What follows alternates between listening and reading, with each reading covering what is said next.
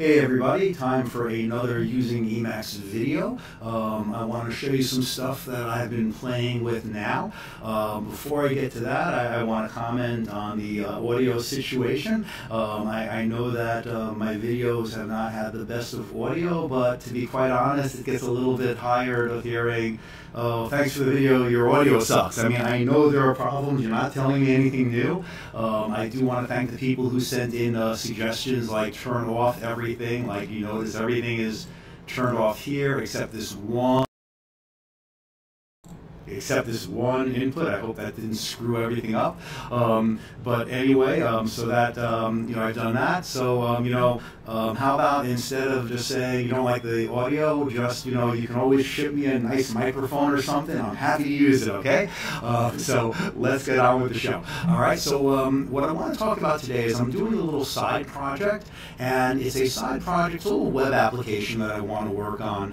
And I want to do it in Clojure. I'm by no means a Clojure expert. I mean, let me actually bring up the code here.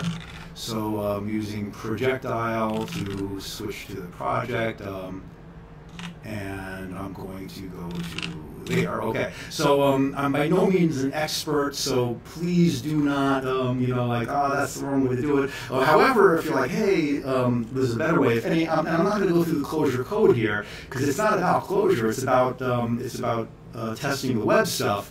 But I'm just learning this at the time, on and off. I played with it for the last couple of years, and I'm having fun with it. So anyway, normally the stuff that I've done in the past, I've done a back end in Python using Flask and a front end, in most recently Vue.js is what I've been using in terms of the JavaScript framework. But I wanted to do everything in Clojure. In ClojureScript, I had recently just wrote a couple of little ClojureScript little games like Snake and Pong and Game of Life just to mess with that. And now I'm ready to do the more full application. Now, and the code I have here is just playing with setting up the infrastructure for authentication. Now, when you're doing web development, anything more than just like if you look at those experiments that I did, like so over here when I had, let's go to GitHub, and we'll go to life. Clojure Game of Life, and there's a little ClojureScript application. It's the Game of Life. It's not fancy or anything, but the whole idea is this is just running here in the browser, or will be running in the browser. So let's fill it randomly and let's start it. It's just running in the browser, so it's just a regular program. But if you're going to write something a little bit more elaborate, a little bit more interesting, you're going to have two pieces. You're going to have a bunch of code for your client and a bunch of code for your server. And they're going to have to communicate back and forth. And when you're developing this, you can't really write a lot of the client first because you have no server to get any information. And writing the server's a pain because you have no client to test it with. So what do you do? So one of the things you can do is you can make mock-ups to test things, and I guess you could do that, and I'll probably look at that at some point. The other thing you can do is, well, you can develop them both concurrently, and that's a nightmare. But another thing you can do is you can kind of, there are tools to help you send calls to the server as if you were the client. And so that's what we're going to look at here for today. Before that, let's look a little bit at this application. Basically, I'm writing this as an API, and so I have basically three calls here. One is, well, the root, which you can always get to, and the root, if I go to index, it's just going to return a web page with status 200, and there's a little web page, hello world from Clojure.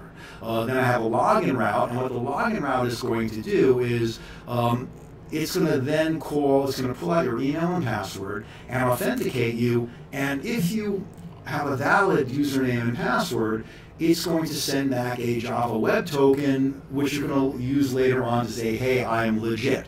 And for the code up there, you know, you can see here I have my secret, you know, 1, 2, 3, 4, 5. I obviously pulled that off my luggage. But I'm just generating a web token if your username, your email is Zemansky and your password is zpass. Again, just proof of concept here. The third route that I have is the API call here.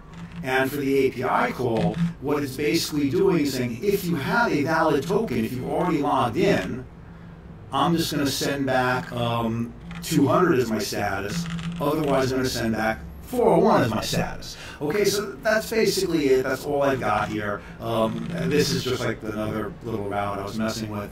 So that's it. So let me start this running. This is something I love about Clojure, is you got this CIDR as your development environment under Emacs.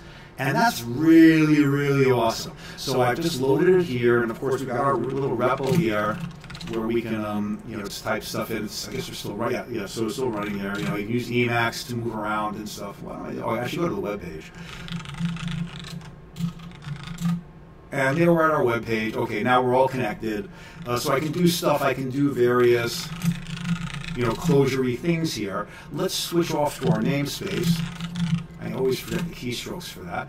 But now if I run this, actually it already ran because I came to this, I can do things like, you know, if I want to evaluate some code up here, I can evaluate that. Or if I can do 2 plus 3, I can evaluate that. Or let's go to our hello world from Clojure and using Emacs.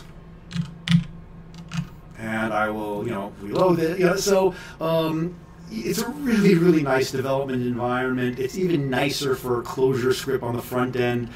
It's very, very cool.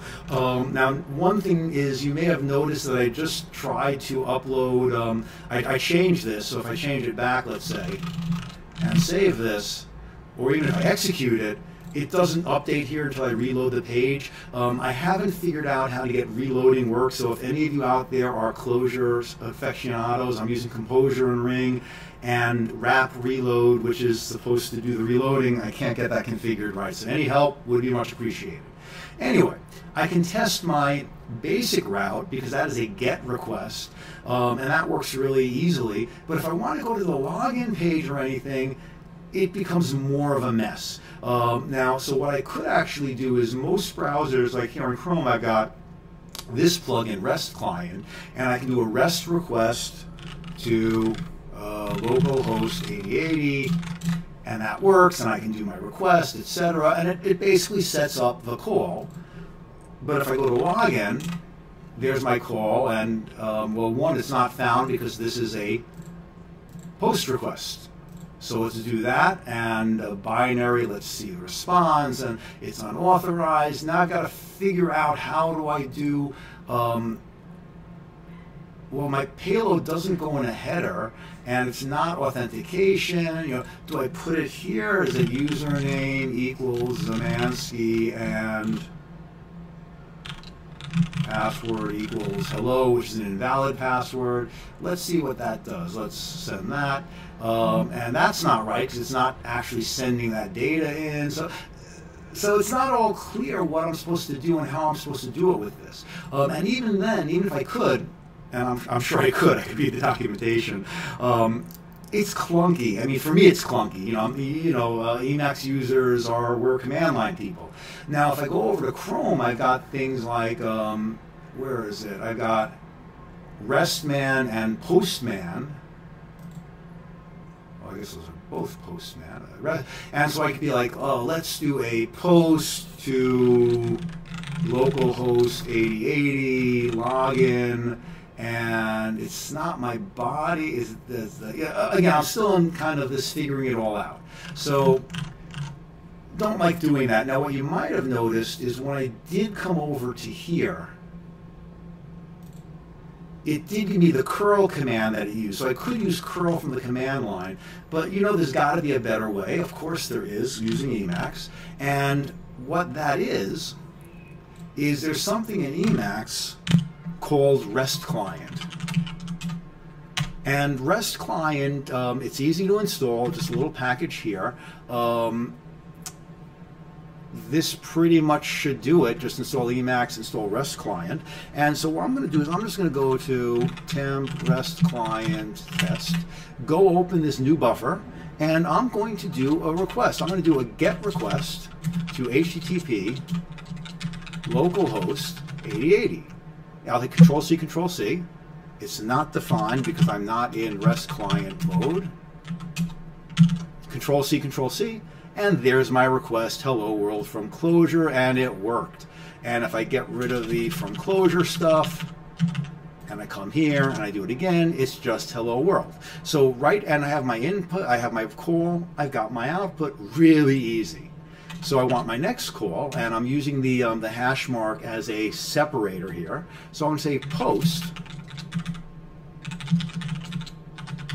to login. And if I run it, and keep an eye down here as well, it's not sending any data, it's unauthorized, but that's okay. You know, that's kind of what we want so far. So I'm going to send the contents type, and notice I'm getting my completion, or I was getting my completion. Yeah, there we go. Content type, and it's going to be application, and that's what we're going to want. And then we have to skip a line, and then we can say email equals Zamansky, and the password equals hello, invalid password, and run it. And notice email, password, okay, that's fine. It's not what we want, but that's okay. So instead, let's send the correct password, Control-C, Control-C, and notice when it was, whoops, when it was hello, I got unauthorized here, but when it was zpass, I get this token back. So now let's do another call. Let's do the API call. So that's going to be a get localhost 8080 API call. And if I just call this, it's unauthorized. And I want to do a quick thing here. I want to come up here, and it's not working anymore. It's not giving me a token. Notice that it's giving me this new line here now that I have another one, because it's reading this in here. So I'm going to put in just another hash mark there to terminate the previous call. So notice that down here, API call is invalid. So we're going to have to send a header.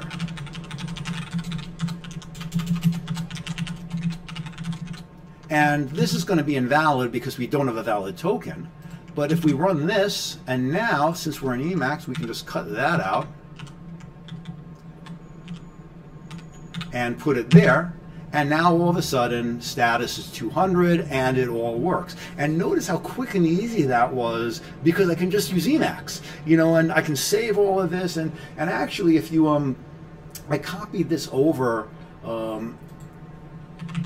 before, it's off the other side. And you know, if you look at the documentation for this, there's a lot of cool stuff you can do. So here's one of the examples they give to pull an image from Wikipedia, which should hopefully eventually, oh, I have to separate this, sorry.